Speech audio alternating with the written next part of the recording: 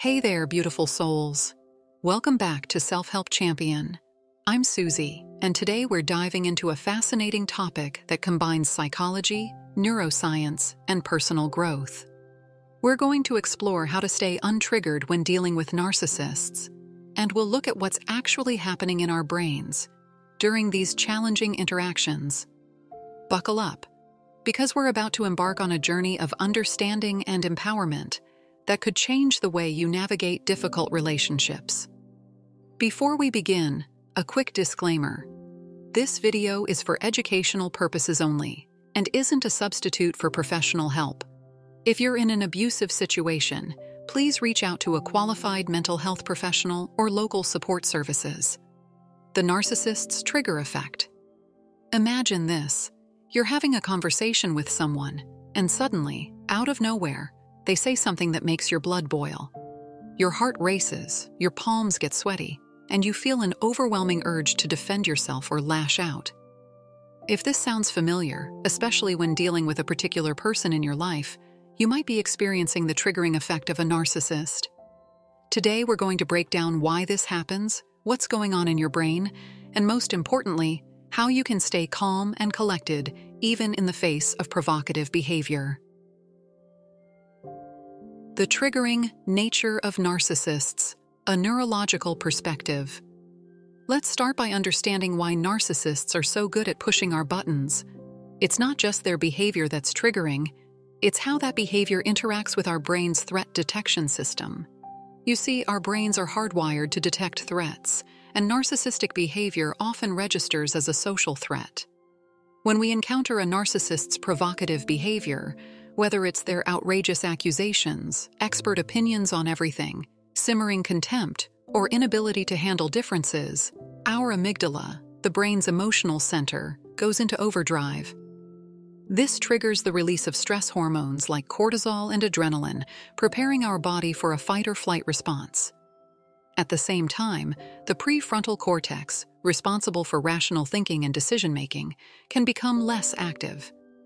This is why we often find ourselves reacting emotionally rather than responding thoughtfully when triggered by a narcissist. The pitfalls of emotion over mind. A neurochemical trap. When we respond to narcissists with pure emotion, we're essentially playing into their hands. But why is this so difficult to avoid? The answer lies in our brain chemistry. Emotional reactions trigger the release of dopamine, a neurotransmitter associated with reward and pleasure. Believe it or not, even negative interactions can lead to a dopamine release, creating a kind of addictive cycle.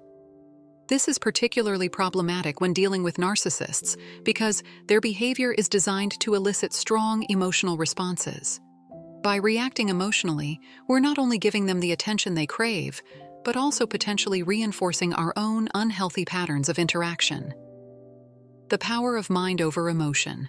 Rewiring your brain's response. Now, here's where things get really interesting. While our initial reactions to narcissistic behavior might seem automatic, we actually have the power to change them. This is where the concept of neuroplasticity comes in. Our brain's ability to form new neural connections and rewire itself based on our experiences and behaviors. The mind over emotion approach isn't about suppressing your feelings. Instead, it's about training your brain to respond differently to triggers. When we consistently choose to respond with reason and logic, rather than raw emotion, we're actually creating new neural pathways. Over time, this can make it easier to stay calm and composed in triggering situations. Practical application of mind over emotion. Neurological strategies.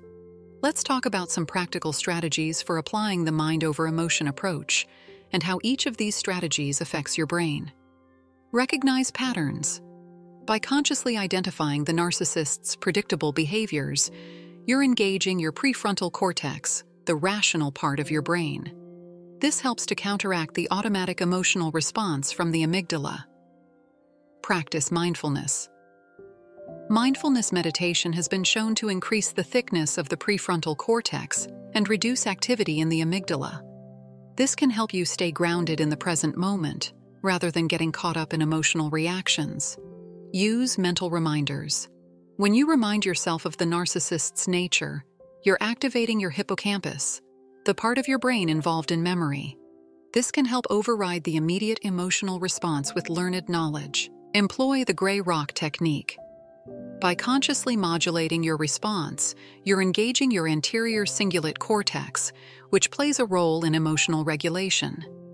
This helps you maintain a neutral demeanor in the face of provocation. Practice emotional regulation. Techniques like deep breathing activate your parasympathetic nervous system, counteracting the stress response and helping you stay calm. The neuroscience of staying untriggered. When you successfully stay untriggered, some fascinating things happen in your brain. First, you're strengthening the connection between your prefrontal cortex and your amygdala. This improved communication helps your rational brain better control your emotional responses. Additionally, by consistently choosing not to engage in the narcissist's drama, you're actually reducing the dopamine release associated with these interactions. Over time, this can make these interactions less compelling and easier to disengage from. Moreover, staying calm in the face of provocation can increase levels of GABA in your brain. GABA is a neurotransmitter that helps reduce anxiety and promote a sense of calm. The more you practice staying untriggered, the more your brain becomes wired for calmness and resilience.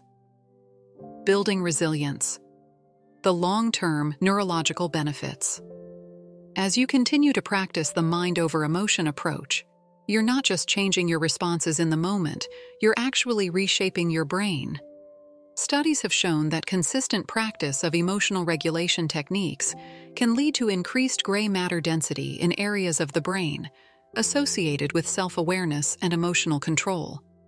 This means that over time, you're not just getting better at dealing with narcissists, you're becoming more emotionally resilient in all areas of your life.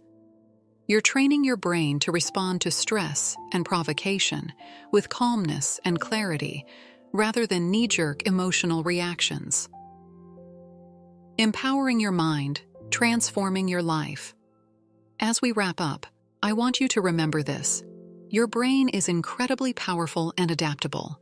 Every time you choose to respond with reason rather than reaction, you're rewiring your neural pathways and becoming stronger. The journey of staying untriggered by narcissists isn't just about coping with difficult people, it's about personal growth, emotional freedom, and cultivating inner peace. Remember, it's okay to have emotions. The goal isn't to become emotionless, but to choose when and how to express those emotions. By mastering the mind-over-emotion approach, you're not just protecting yourself from narcissistic manipulation, you're cultivating a sense of inner calm and self-assurance that can benefit every aspect of your life. Thank you for joining me on this fascinating exploration of the mind, emotions, and the intricate dance of human interaction. If you found this helpful, please hit that subscribe button and the notification bell to stay updated on more content like this. Don't forget to check out the description box below for a list of resources on neuroscience, emotional regulation, and dealing with narcissistic behavior. Remember, you are strong, you are resilient, and you have the power to shape your own responses and experiences. Your brain is on your side. All you need to do is give it the right training. Until next time, take care of yourselves, beautiful souls. You've got this.